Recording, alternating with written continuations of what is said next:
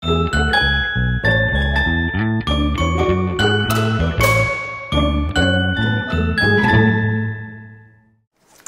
it's Jamie from thedailyinfusion.com, where you can learn how to reclaim health, create wellness, and transform your life. I am so honored to be joined by Nancy Fish today, who is a licensed psychotherapist, has a master's in public health, and is the co-author of the book Healing Painful Sex, A Woman's Guide to Confronting, Diagnosing, and Treating Sexual Pain.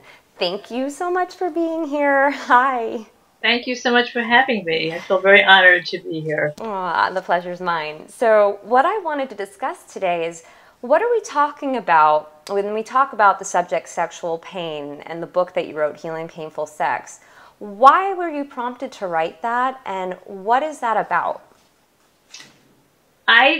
Basically, when I wrote that book, became a mission for me, and it actually saved my life. I became a pelvic or sexual pain patient in 2006, and basically because I had such a harrowing journey finding a right doctor, finding the right diagnosis, and finding the right treatment, and also I began to work with other women who had gone through those particular experiences. I felt it became my mission to help other women and actually men who were dealing with the same health issues. I co-authored it with Dr. Deborah Cody, who's one of the country's most renowned experts in this area. And I was her patient, and then at one point she basically said, "Why don't we write a book together about this?"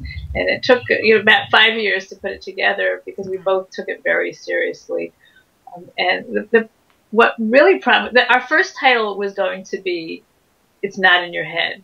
Because we find that most women and men are blamed for their pain and are led to believe that it's psychosomatic. And what I have found, and what Dr. Cody has found, is that there are some times that emotional issues and psychological issues will lead to a person's pelvic or sexual pain, but for the most part, we have found that there are medical causes for genital pain, for sexual pain, for pelvic pain, and most of the emotional or psychological challenges are results of the pain. Mm-hmm. Now, again, if people who've had a lot of trauma in their life, they might be predisposed to feeling more pain than others, because when you've suffered from trauma, traumatic events, it does affect your central nervous system, which then can make you more prone to feel pain, or experience or trauma can make you more predisposed to developing a physical condition. Mm-hmm. But I have found that most women and men have these emotions and psychological issues as a result of the pain. And the other reason that we wrote this book is because there is such ignorance in the medical community about how to treat pain in general and sexual pain. But it's amazing. But I would say, like, the vast majority of gynecologists have no understanding or awareness about pain. And this is and Dr. Cody's educated me, so I feel like I can say this. This isn't a doctor who has gave me this information. Most gynecologists, although are very well intentioned, do not go into this to deal with sexual pain or pain. They deal with it to deal, with obstetric issues or gynecological issues. So they're not equipped to deal with pain, or they're not educated, and that's not even their focus. So when a woman comes in and reports feeling, pain during sex, the first thing that the doctor's going to think of, or pain with sitting because of, pain in the genital region. The first thing most doctors are going to think of is, okay, what's this woman getting hysterical about, or what psychological issues does she have? Yeah. And there's so many different medical conditions that can cause pain. A lot of people have autoimmune diseases. People have Lyme disease. Most people who have some kind of an autoimmune disease will have some pain in the genital region. there are different medical conditions. I'll just name a few, like vestibulodynia. There's primary vestibulodynia, there's secondary vestibulodynia, there's clitoridenia, there's pelvic floor dysfunction, which happens when the pelvic floor muscles get tightened, and that can happen to many people. Some people can have pelvic floor muscles that tighten, and it doesn't cause any symptoms. Some people have it and it causes terrible pain in the vulvar vaginal region. There's nerve pain, which is caused by compression of the nerve because of tightened muscles. So there are so many different reasons that people have, genital pain or sexual pain. So the reason I wrote the two, there are two reasons I wrote it. One is because I felt it was my mission. I felt I was a psychotherapist before I developed this condition, and I felt it really that I owed it to women to be there to help them, because I really understand it, and I wanted to help people, educate the patient community, the medical community, and really help women empower themselves and advocate for themselves. Because I think what happens is whenever you become ill, when you have a chronic condition or a pain condition, it's so disempowering. And that, I think, is my biggest message to women. And I think that Jamie, you and I feel the same way about this, is really how to empower yourself and how not to become your illness or not to become your condition. You may have a condition, you may have pain, but that is not you. So that's really what my book is about, and that's really how I practice. It's so well said. And so when people contact you, what are the kinds of situations that you're seeing? How is it affecting them emotionally? What are you dealing with when it comes to the people that call you? Well, I would say that when people come to me, the pain, the sexual pain, affects every aspect of their life. Well, their work situation, their intimate relationships, their relationships with their children, relationships with partners. If women are looking to date, or it affects their dating. So it affects every single aspect of their life. Most people suffer from depression, anxiety.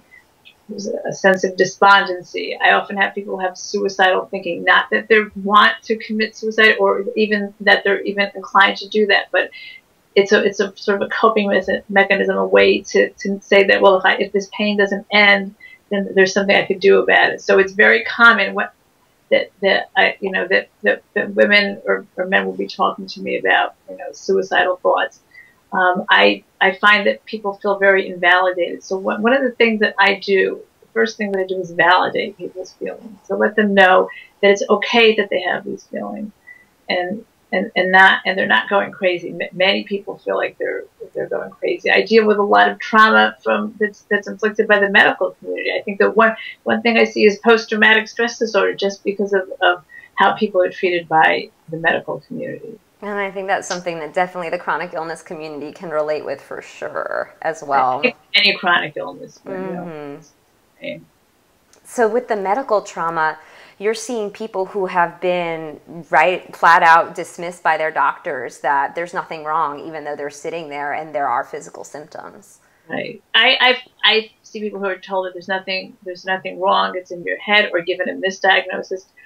I feel that many doctors, I wouldn't say all, but many doctors would rather give a misdiagnosis than tell patients that they don't know what's wrong. So I feel like it's like they have to reach into their medical magic hat, and they say, okay, I don't really know what's going on, but I'm going to come up with a diagnosis. So I feel that I would say 99 to 100% of my patients have been mistreated by physicians, and not because it's definitely all physicians are insensitive. It's just they feel very helpless, and they feel like they have to give people an answer, even if it's the wrong answer. Right.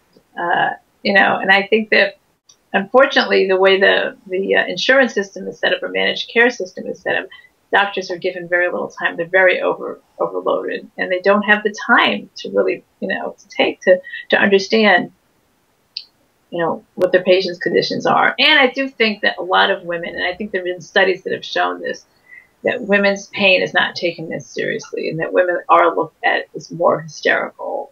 So I think there have been, I know that there's definitely, I don't remember the exact study, but there was a study that came out that that there are many people who go undiagnosed with, with autoimmune diseases or other chronic diseases that are they're misdiagnosed, and that women's pain is, it's like women are thought to be complainers, so they're not taken as seriously.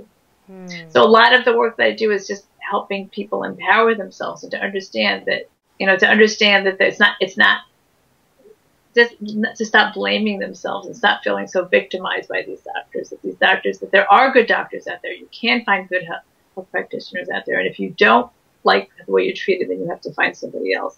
Nobody should be subjected to inhumane treatment or improper treatment. Amen to that. I know for myself, just going through years and years of misdiagnoses, and I can understand that need for that answer, because the patients want the answers. We want the answers. And so, of course, the doctors are going to feel the pressure to give them to us. But really what it comes down to is we just want to be heard. We just want someone to acknowledge that this is happening, this is our reality. And that we want to figure out how can we cope with this reality now that it exists, and you can't tell me that it doesn't exist because I know it does. And once we just get that piece, it's like then the healing can really begin. Right. It's very well stated. So how would you walk us through with how treating this? What would a session look like in terms of what is focused on when we're dealing with sexual pain? Well, I guess it really depends on what state my client is in. Most people who come to see me are in a state of crisis. So a lot of it's just crisis intervention initially. And then I use a lot of cognitive behavioral techniques.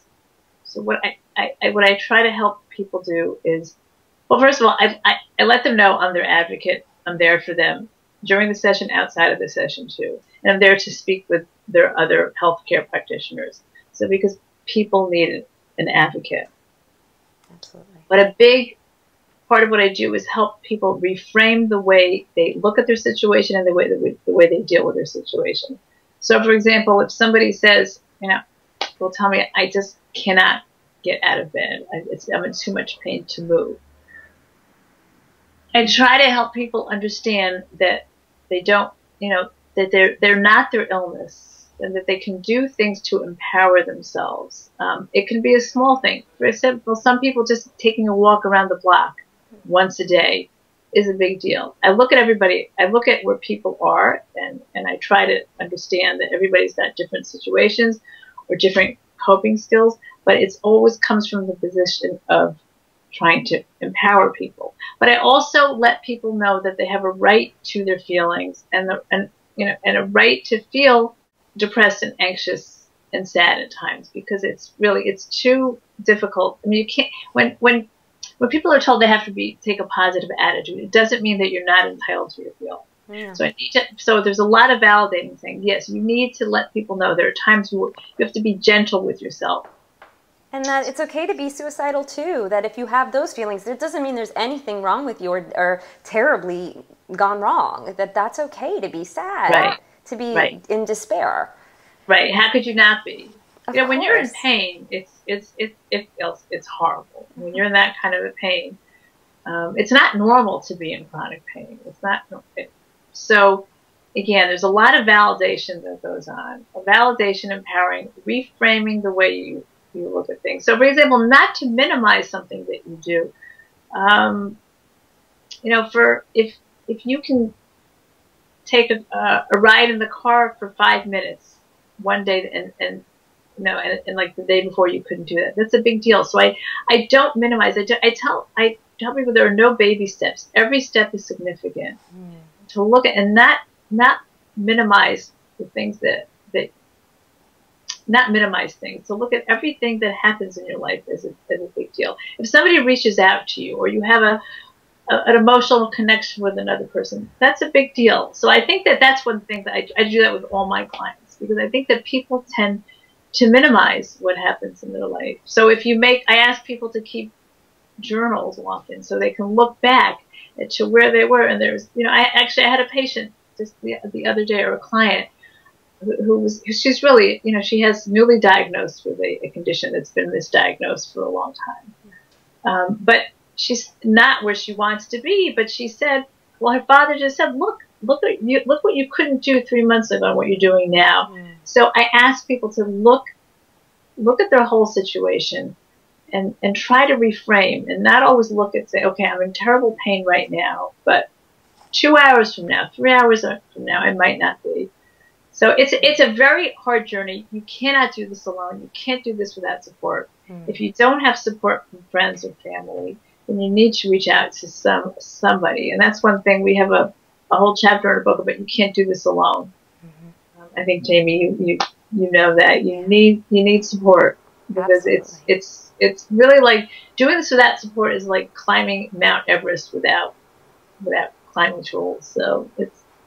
Yeah, because we have the weight of our own judgment on it too. So it isn't just we're fearing how we're viewed by the world, but we're holding on to this thing that we judge ourselves for because we haven't gotten the validation yet. Maybe we don't know anybody else who has it, and so we feel like defective, or there's something off about us that we're just holding on to, and no one else can know. And to hold on to that weighs us down. It brings us more lower, and we're a little more depressed because of it when we're isolated like that. Right. That sense of isolation, I'm sure you see that also. I think that sense of isolation is really debilitating.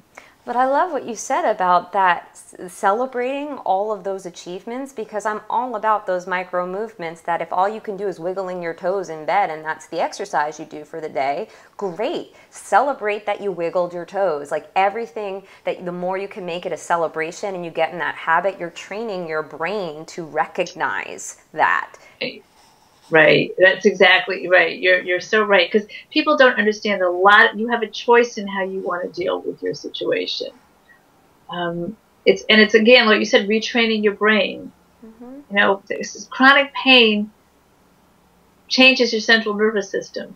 So what happens is, when you're in pain for such a long time, the volume control with your pain is stuck high. So for example, your car radio, let's say you had your volume switch and you couldn't turn it down. Well, that's what it's like with being in chronic pain. But the good news is that you can do things to change that, to lower that volume. It takes a lot of work, but you can't do it just with Western medicine techniques alone. I mean, medicine is required and necessary, but it really takes a whole integrative approach, using mindfulness, using meditation, nutrition, different holistic remedies. It really, you can't just take a pain pill and make it go away. That's not going to work. And unfortunately, that's what it's come. There's a book that I just read that I highly recommend by Judy Foreman called The Nation in Pain. And she also talks about how our country deals with pain, and we deal with it by giving narcotics and opioids.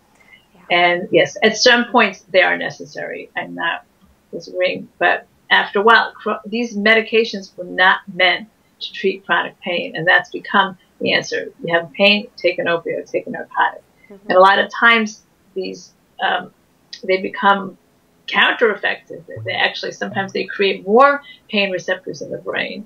So, not to say, I would never tell anybody that they shouldn't, I've never questioned what their doctor tells them, but what I ask them to do is think more integratively about their care. So, and one thing is that when you have pain is getting outside of yourself.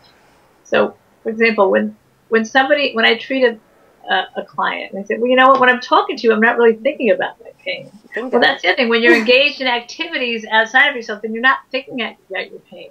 Not to mean that you don't need to rest. People need to rest. They need to take care of themselves. It's very true, and it really all comes down to the way I see it. We are a nation that's just really uncomfortable with pain in general, of course, because it's painful physically, but also to witness other people in pain is something we're tremendously uncomfortable with as a nation. So it seems like the medical model has sort of followed that. Cover the Band-Aid, cover it over, wash it over, so we don't have to hear you crying, but it doesn't change any of the situation of what's causing that.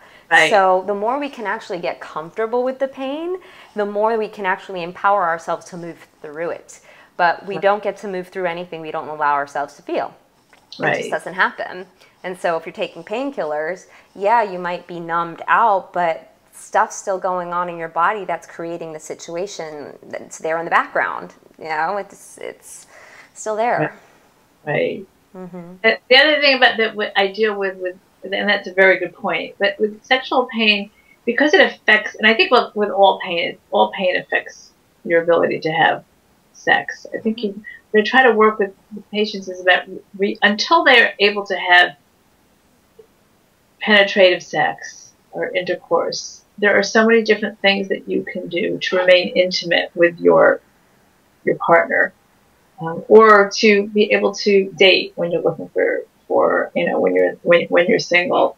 So there are all different ways. I think the word sex has become synonymous with intercourse, and there are so many different parts to sex. I mean, you can have intercourse 100 times a day and have no intimacy, but with people, there are so many different ways to maintain intimacy. So I work a lot on that with clients. I sometimes, a lot of times, work with couples. If I'm seeing a woman, her partner will often come into sessions, so we can talk about that. The other aspect is helping validate other people's feelings in your life. People validate other people's feelings who are in your life. For example, if you're watching somebody in pain, it's very painful and you feel very helpless and out of control. So it's important that you ask the people in your life how they're feeling, how they're dealing with it. Mm. So I know that there's just a lot of validation that needs to go on, reframing the way you look at things, and figuring out, like you said, how to celebrate the moments in your life.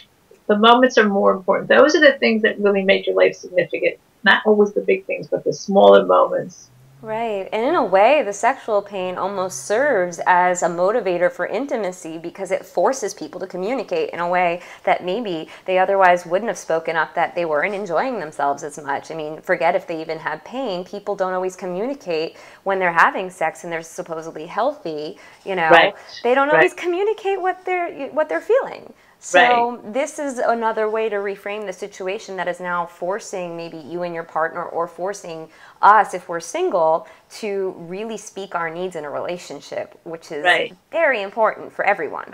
Right. You're right, because even people who don't have pain, there's a lot of lack of communication. And just the whole idea, I mean, I often tell people, please don't look for books or movies or TV shows as your prototype for what it's supposed to be like. Your sex life is supposed to be like, because it's very rarely like that. Everybody's different. Everybody's sexual needs are different. Everybody's desires are different, and everybody's situation is different. It's true. So, if there were one tip we could leave everyone with today for what's your number one way of really that step between you're feeling really awful to get out of it, to turn your mind out of that trauma mode, what would it be? That's a very good question, and it's a hard question. So I'd like to think about that for a moment. Go ahead. What I would like to tell people is, you are not your illness, you are not your condition, you are not your pain. You have every reason to feel hopeful. The goal is always not to get out of your pain, but to make your life, to often put the pain in the background. For some people, I hope that pain becomes invisible and it's something that is not part of your life. But it is. If it is part of your life, don't let it define you, and find ways to empower yourself, and don't do it alone. Right. Thank you. Great tips. Thank you so much for being here, and I hope we get to have you on again. And I'm sure our audience is leaving with wonderful messages that will really help them. Thank you so much. And I think all the work that you're doing, Jamie, is amazing. Thank you. Thank you. Very inspirational. Thank you. So we'll talk with you soon. And thanks everyone for joining me. And please leave a comment below if you have any other questions or concerns or anything you want to add. We're here to serve. Thanks.